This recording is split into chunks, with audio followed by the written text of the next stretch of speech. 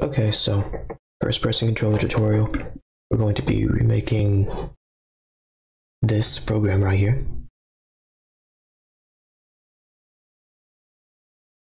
Shouldn't take this long to load. It's because of the recording software. So just first person controller, mouse movement, very simple stuff.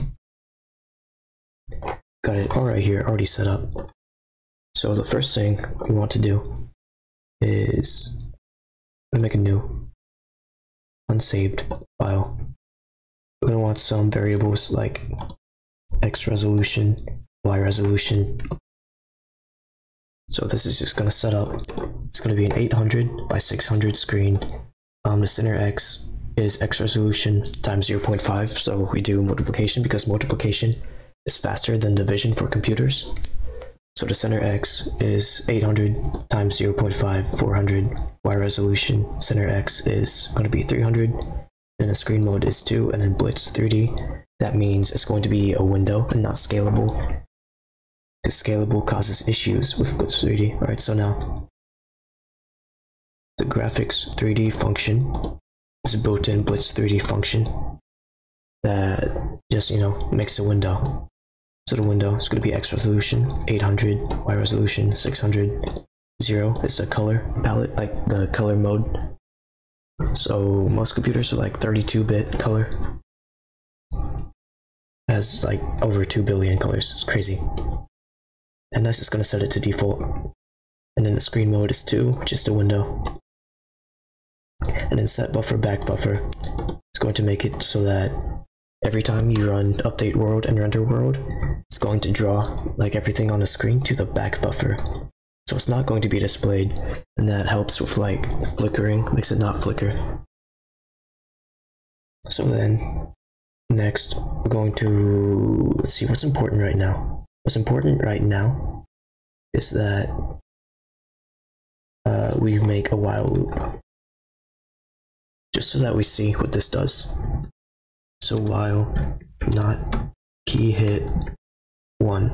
Key hit is just whenever you press a key, it triggers key hit, or key hit reads that, and 1 is the scan code for the escape key. So then we can go update world, which performs all the calculations you've like set up, render world, which draws everything to the back buffer, and then flip. And flip moves the back buffer to the front buffer, and the front buffer is what you actually see. Then you can end, which closes off the while loop, and then end, which terminates the program. Nope, actually hit the delete key. So you have to save in order to run it. So we're going to save this as demonstration.bb. Run it. It's just going to make a window. So next what we want to do is, according to our tutorial right here, let's make a cube.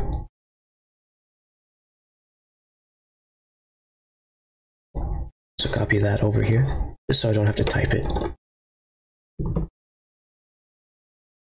So the cube, so when you create an object, you give it a tag. This right here can be absolutely anything you want it to be. Just has to be the same. So we create a cube called cube, then we position cube with position entity 0, 0, that's 0 on the X, 0 on the Y, 5 on the Z, and Z is depth, so that's like 5 in front. And then we make the entity type 2. That's actually not important for right now, because an entity type is what like defines collisions. We don't have collisions yet. But we also need a camera.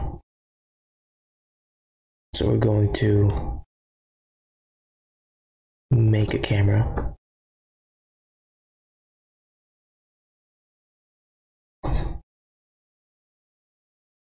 In initialize.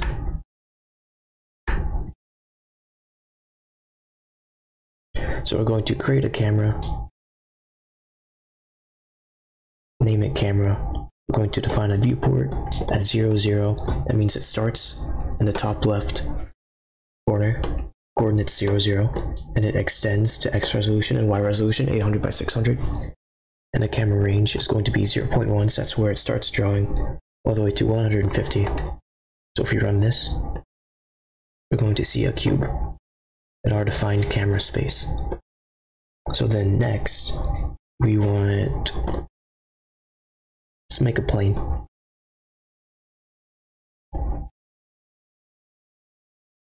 Just add a plane to our map.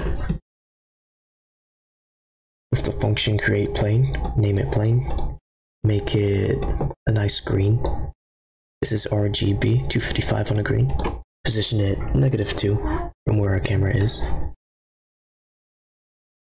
Very cool. Now next we want some camera controls. So we're going to define these variables, which we're going to use to make camera controls.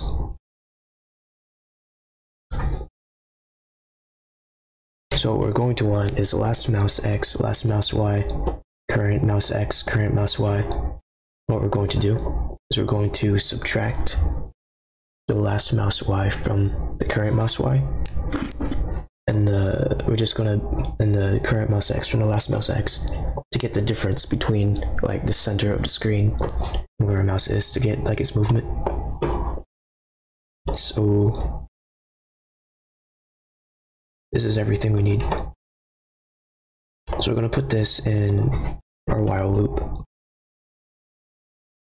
Okay, so what we're doing here, comment that for a second, is at the start of every cycle, we are getting where our mouse is, and we're storing it in last mouse X and last mouse Y. Then we're moving our mouse to the center of the screen, center X, center Y, which we defined earlier as 400, 300. And then we are getting our current mouse X with these functions, mouse X, parentheses, mouse Y, parentheses. And then over here, these, I'll comment those out for a second. Right here, we're saying turn entity camera on the X axis, that is the entity pitch, minus the current mouse position, and then 0 on the Y, 0 on the Z axis. So it's only turning on the X axis. So if we run this, you can see we can turn our mouse up and down, and you see it jitters a little bit. That's because when I move it, it takes the position, then it moves it to the center, gets that, subtracts, and moves the camera by that amount, then we can hit escape. Okay, but you notice it doesn't have a clamp, alright? So when we add these, if entity pitch camera plus last mouse Y minus mouse Y is less than 40, and entity pitch camera plus last mouse Y minus mouse Y is greater than -40. So that's saying it cannot be less than 40 or greater than -40. So you're going to constrain your camera movement to those 80 degrees. And that's the same like variables we got right here, last mouse X minus mouse Y. So we're saying the same thing. It's adding this amount to the camera pitch to see if it fits in there. And that's just going to add some clamps, so you can't like turn yourself around, do somersaults. It stops right there. And you can add more. You can make it bigger. This is just to demonstrate. So then, we can also turn entity player. Okay, so the player is important because the pivot is important, because if you don't have a pivot and you try to turn the camera on the X axis and the Y axis at the same time, you get some unwanted like roll, and it's not fun. It doesn't look great. I can actually show it right now. Turn entity camera on both axes. It's gonna roll around and act weird. What? That's right. It doesn't have an F in there. I just misspelled it. Don't worry about that. See? It turns all kinds of wonky ways. So what we want is to come up here to initialize. We're going to say player equals create pivot And a pivot in Blitz 3D is just a point in space that has like angles and stuff. So the player is just like a vector. And then we're going to make the camera a child of that pivot. So the camera shares the rotational values of the player. So then we're going to turn the player on the y-axis instead. And so when we do that, it doesn't act wonky, and we have like working camera controls. So then next what we want to do is we can just hide pointer. Hide pointer is a function you can run one time and one time only. And it just hides the pointer. That's always cool. So you can't see it, looks a little bit nicer. So then next we can add some movement. Now this is like the most basic movement you can possibly get in Blitz. Usually what you want to do is you want to work out some velocity system or something, but this, you know, it works. So we can say, always comment your stuff. Movement. There we go.